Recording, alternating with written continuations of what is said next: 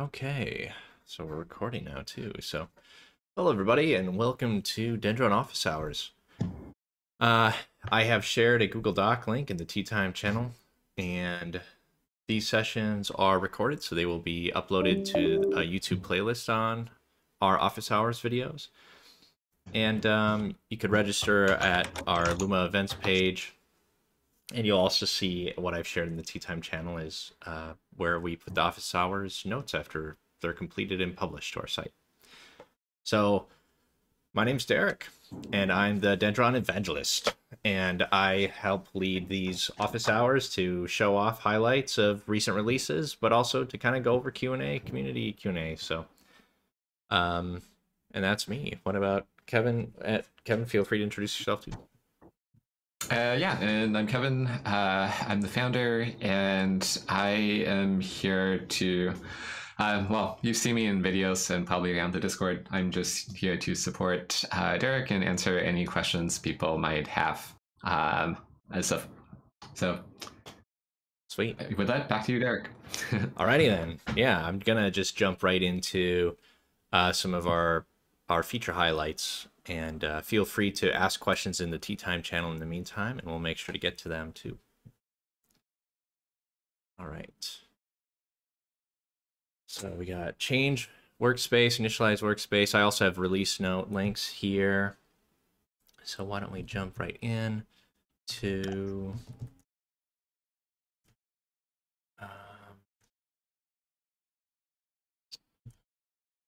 I'm going to use our onboarding repo here. And I have to share my screen here too.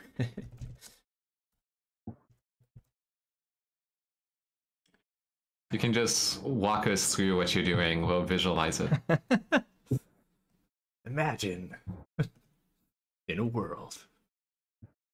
All right.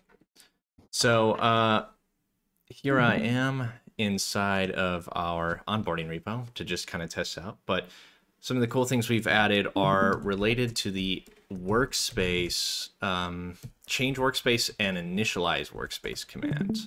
So I'm going to do initialize workspace.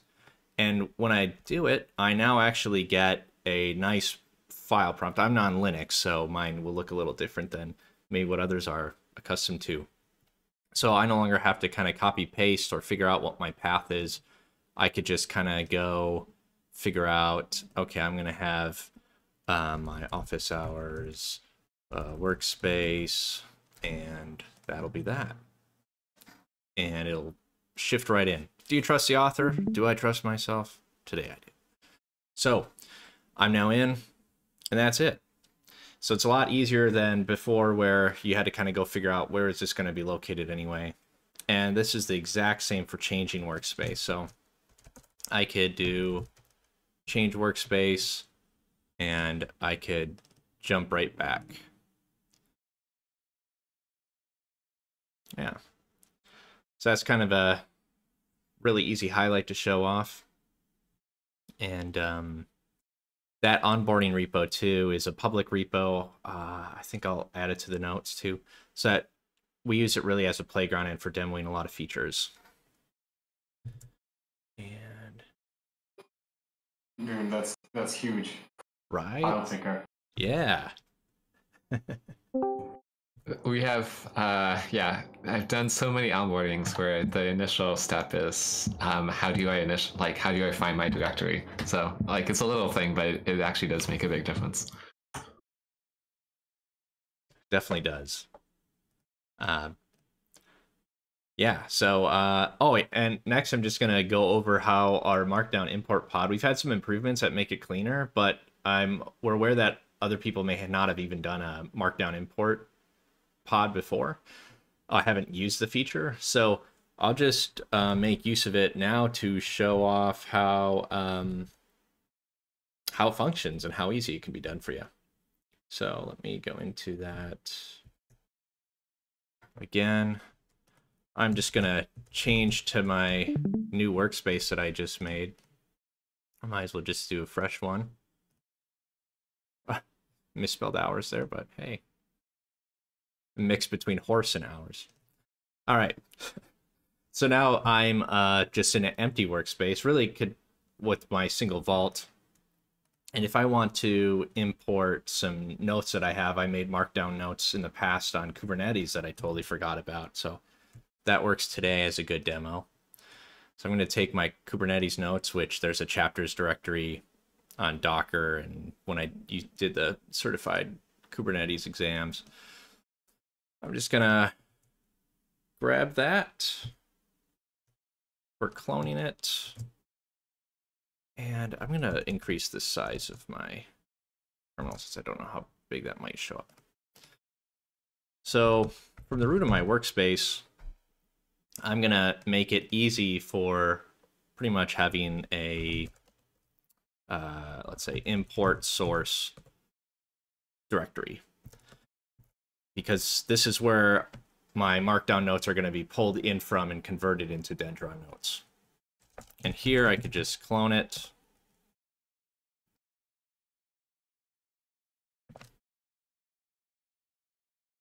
Go. And yeah, that's all in there. So now, since I want to have it in here, I mean, all I have is my root note that is generated at creation. I'm going to use a import pod. Go into that.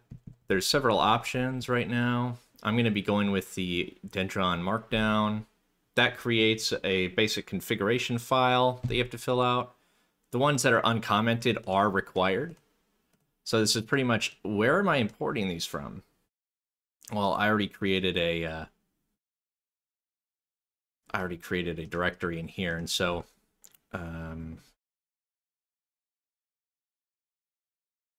I could even just use this path.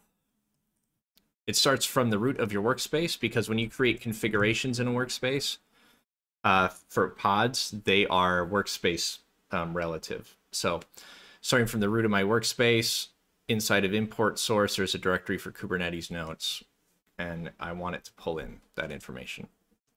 Vault name, I'm just going to go with my default that I have already here with vault.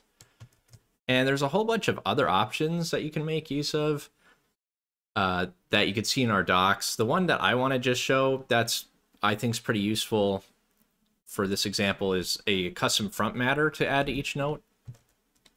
Because here I can I could say source, and let me just get the link to where that repo came from. So then that way, all the notes that are in my vault will have this custom front matter that says, by the way, I came from here. And that's just what I'm going to do. Just going to start with those options. And let me do import pod again with Markdown. The second time you run it, it actually then goes to reference that config, those config options. And now you can see I've populated a bunch of options here on like, hey, here's the Docker Certified Associate notes. And you'll also see I have that little custom front matter option of source. And I could have done other things. I could have maybe said that I could have put in the description that this came from an import pod or something. But it's a lot cleaner now. The imports have been updated where they used to make modifications to the body of Markdown as part of the import, but now they leave them alone, except for like specific relative paths. So if you're pointing to like other nodes. And yeah, and just to point to emphasize that, Luke, I think actually you were involved in some of the earlier tickets regarding this. When we imported Markdown, we used to format it, and so it would like replace like dashes with like asterisks and whatnot. And so now, instead of doing any of that, the only things that Dendron will do when importing is specifically look for links and make sure that links are converted. So the same changes we've actually had for refactoring now for a while, we've finally ported them over to Markdown import. Yeah, and you can see that I converted it to a hierarchy too, because I had a chapters directory. And it added the files in, which means if there would have been more subdirectories, it would have just used that same structure and the hierarchy for it. But pretty cool. What else we got going on? Kevin, did you want to show off the lookup view and with the lookup modifiers? Yeah, I will. Thank you, Derek. This is not because we're having issues with Lookup View in Linux, but just give me a chance to not be useless. Let me find my screen. I'm gonna go live, and you should see a screen. I'm actually using the same vault that Derek is using, so this is our onboarding vault. And you too can be using this vault if you just clone it. That's the nice thing in Dendron, is that you can share these vaults. And the thing to showcase here is right now when I do a lookup, you'll notice that there's this little modifier, this lookup view pane on the side. Now this lookup view pane, if you actually use the modifier buttons, then it's nothing new. It's the same functionality as the modifier buttons, except now split out and with more description of what everything actually does. If you've never heard of modifier buttons and are asking, what is this, then the lookup view is for you, because we realize that the modifier buttons, we have a lot of things in Dendron that are quite undiscoverable, but the lookup modifiers are definitely among the top of the list. And so this helps you discover what these do. So for example, when you are creating a new link and you have a selection, what you can do is you can turn that selection into a link, or you can extract that selection. So if we do an example of this, let's go to our VS Code talk. If I do this, by default, I'm extracting it. So now if I wanted to make this into a new note, we're extracting the contents into the new note. But another behavior that we can have is to turn it into a link. So let's do a selection. We do a lookup. Instead of selection to extract, we do selection to link. And now when I create the new note, if I go back, you'll notice that the selection has been turned into a link to the new note. So there's all sorts of modifiers that do different things. And now you have little tooltips describing what they do. There's also other effects you can have. For example, you can turn the selection into a multi-select. So now if you wanted to select multiple fields, you can do that and open them all at the same time. There's even more. If you decided to, you could, for example, open up a note into a split. And then something else is, if you use a lot of schemas, you might notice you have a lot of plus signs, which are like stubs.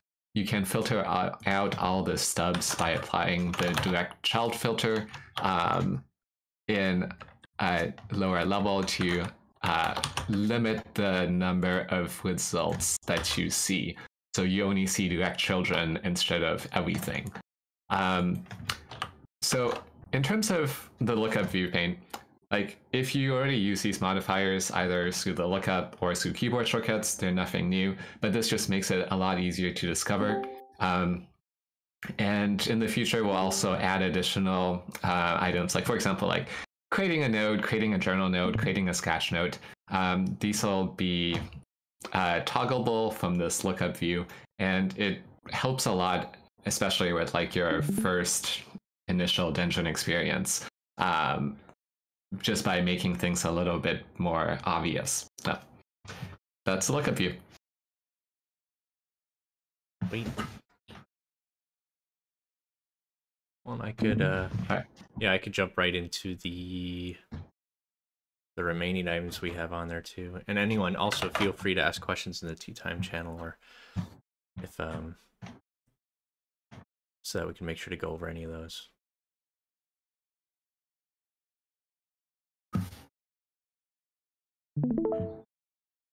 Okay. Oh yeah, we have the GitHub Pages and GitHub Actions documentation. There's been some more review because some users had gone through and provided some more feedback. So we've applied some more improvements to the documentation, but also to the repository. We do recommend that you use when there's GitHub Pages or GitHub Pages with GitHub Actions. I have a note now here that says, hey, the GitHub Actions path is pretty much the way to go. Because then it doesn't store a bunch of the artifacts in your primary branch, and you don't have to do a lot of the manual tasks that normally come with publishing. And I wanted to make it, I mean, Kevin had done the initial work to get this up and working, and we wanted to get it closer and closer to how like Netlify's ease of use, where with that template, you're just sort of committing to the repo, and then your changes are resulting in updates. And these have been all, if you haven't looked at these in a while, these have all been converted to GitHub templates, so that instead of like forking or trying to do other stuff with it, you can create a brand new repository by clicking on use this template that will then be added under your GitHub account. And then from there, you can make your modifications that you'd like. And we also have the generated sites, the example sites that these are making. Yeah, so those are some of the general updates to the publishing docs and their workflows, which are also included in here in case you wanted to add these workflows to your own existing repositories, or to even reference this template to see how's publishing being done. One of the things that was added is a user. We didn't document how can I use that workflow template to add my custom domain name. Because if you configure your repository to work with a custom domain name for GitHub Pages, you do have to uncomment this line and also add that same domain name, the C name, which is just a bottom item. And that's referenced in here under our custom domain name section. But yeah, outside of that, the last item I wanted to focus on too was that we do have a discussion going on GitHub discussions about creating an awesome list, because we've had so many links popping up, not just in our docs that we've been adding over time, but people throughout the community saying like, hey, I have this little repo that has this cool script that helps me do stuff with Dendron, or hey, here's this extension I use that has helped me with Markdown, and its conflicts with Dendron haven't been too drastic. And so I've been wanting to build this out for a bit, and this discussion has been pretty much building out the bones for the awesome list, so that as people are providing feedback in the discussions, and feel free to add to this discussion your own links that you'd like to see added if they aren't already on there. And I'd like to keep growing it so that this will eventually become its own repository that is an awesome list. And if you're not familiar with awesome lists, they're pretty much like single page README files of resource links related to a specific topic, and in ours, we're related to Dendron. So yeah, feel free to take a look at that.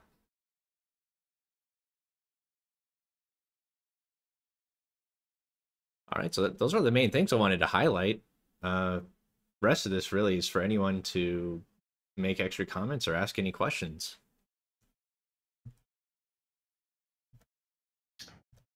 Yeah, and also notice some familiar handles in this conversation. I want to say hi, like C-Dude. Thanks again for doing the multi-workspace workflow.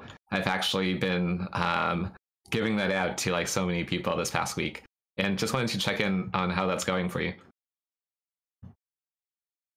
I'm doing well. Honestly, my speech is a little off. I had a medical condition recently, so I won't speak too much to it, but just want to say that you guys are really, really killing it, man. I really like to see all of the progress that you're doing it. So nice work. Yeah, thank you.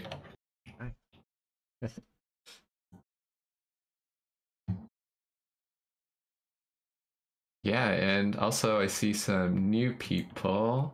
Moksha, I know that we had a DM going, but just wanted to say hi and let us know if you have any initial questions or impressions.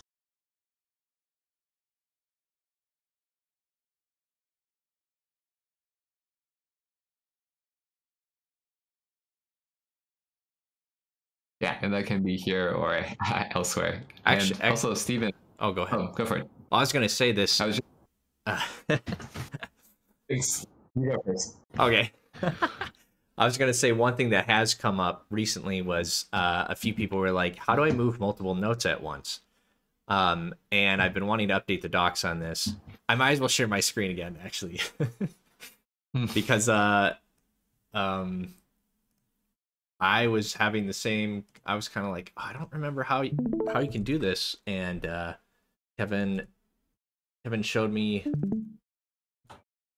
the features that Dendron already supports that I just haven't put up in that documentation yet. And that is that if you are going to I can bring up my workspace. If you're gonna, I'm gonna change my workspace again to the seed one because it's a really good example repo. And let's go to bash. And if I wanted to move multiple notes, there actually is a multi-file selector. And so if I say I need to move note, moving notes, by the way, is a helpful command that if you're in a multi-vault scenario and you're like, wait a minute, these notes I actually want in this other vault. You can click on move note. And by default, it's initially just looking at one note that you'd be moving. But up in the top right here of the move note, you could do a multi-select, which then allows you to start actually checking multiple boxes. And so then what this can do is that when you select them all and then you move them to a target vault, it will update all the backlinks too, so that not only are the notes being moved, but those references are going to be referencing the correct location. So wanted to make sure to add that extra note since I know some people had been asking about when moving multiple notes. And this is actually a perfect example of lookup modifier buttons today are not discoverable. It's been there for quite a while. I forget about it a lot just because, yeah, it's such a tiny little thing. Yeah, and speaking of that, if you're doing a regular lookup, you'll see all of these buttons here. So I mean, we just talked about that multi-select always being present, generally being present, but there's some different filtering, copy note links, all sorts of buttons here that you can play around with that you may not realize, because if you're really used to moving around with lookup just to the notes you're looking for, you may not realize that those extra options are there. Yeah, they are, and we will make them easier to find and to use. Oh yeah, I wanted to just say hi to Stephen. It's good to see you again, and check in on how things are going. Are you still using 11T for publishing, or have you moved on to Next? I'm doing Next, and I don't know how interesting this is, but I've actually not used Actions for publishing, but I've done something where I have a Scratch repository, which I use in auto committing script to automatically update as I make changes, and then I have a script that copies just, the site once it's been generated into sort of a finish repo, and then that just overwrites the prior commit. So it's like a publishing repo versus a Scratch repo. And I don't know if that's a template that you guys would like to include as an option. Yeah, I'm curious, so the reason for having a publishing repo, was that just because you found that to be easier to do versus like doing a GitHub Actions instead? I found it to be about as simple, I think. but I just wanted, I just like to have all of my changes recorded, and I also don't like all of my changes to be published. So it's just a way of sort of keeping my own sort of storyline, but not having to have my entire storyline available for the public to read through. Mm-hmm. That's a good point, that you kind of like promote, having like a promote to prod kind of thing when ready. Yeah, exactly. Yeah. Interesting. So I don't know. I feel like a good proportion of users would prefer that sort of style. And I guess, I guess I could set that up as a template if you thought that would be worth doing. Yeah, I think the first place you put it actually is if you just add it to like workflows, added to the workflows channel. Because usually the way that things ended up coming to the wiki is they start off in workflows or tips. It gets added to the starboard, and then it gets promoted to like a section on the page. And that's like a nice progression because it goes from like very little upfront work to like a little bit more work putting it up on the page. That makes sense. I'll give that a go. Stephen, the idea of keeping history around is really interesting because I was thinking about this the other day. I've got a lot of notes that I use as like living documents for how things are configured. And sometimes having the ability to send like a historical version of that page to somebody would be really, really interesting. And I realize in the Netlify workflow, we sort of already have this because you have the per deployment URLs there, but we don't currently have a workflow, I think, that makes use of those. That might be worth looking at. That's a cool idea.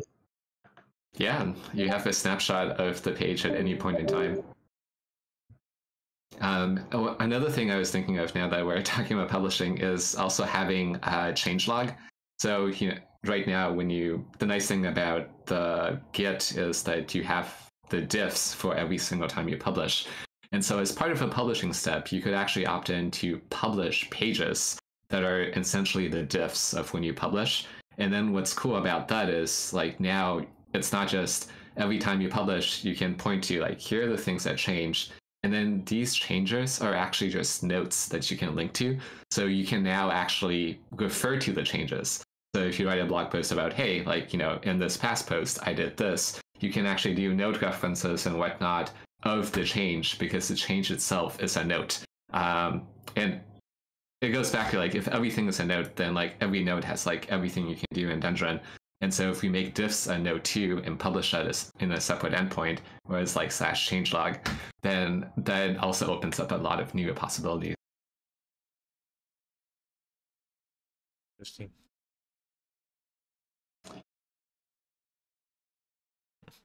Yeah, got a big backlog of things to do.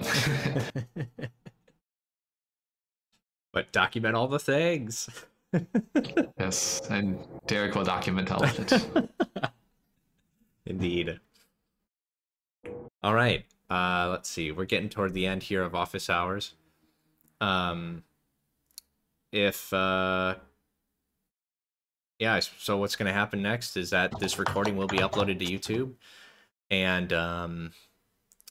the notes will also be uploaded to our site, I think like Friday when we publish our updated docs, which will include then these office notes. Yeah, so everybody, thank you for coming. Thanks for all the interaction. Thanks for the ideas and feedback, and have a good rest of your day. All right. Thanks, everyone.